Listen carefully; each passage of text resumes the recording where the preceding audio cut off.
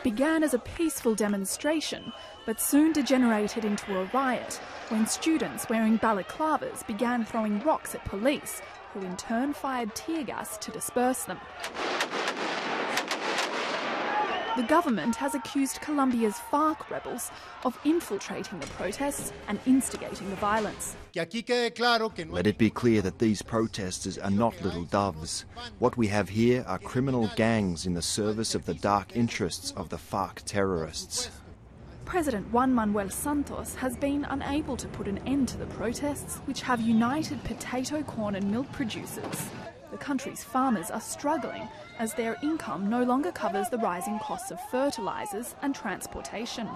The president has acknowledged that the agricultural sector is in crisis, but has called for peaceful dissent. Let's not fall into the hands of the violent. Let's not allow them to gain strength from these protests, because it will distort the entire meaning of the demonstration, and it leads to unnecessary confrontations that have led to deaths. The government has announced some measures to ease the pressure on the sector, but farmers have so far rejected the offer. For now, it seems likely the protests will continue. Johannah McOwan, ABC News.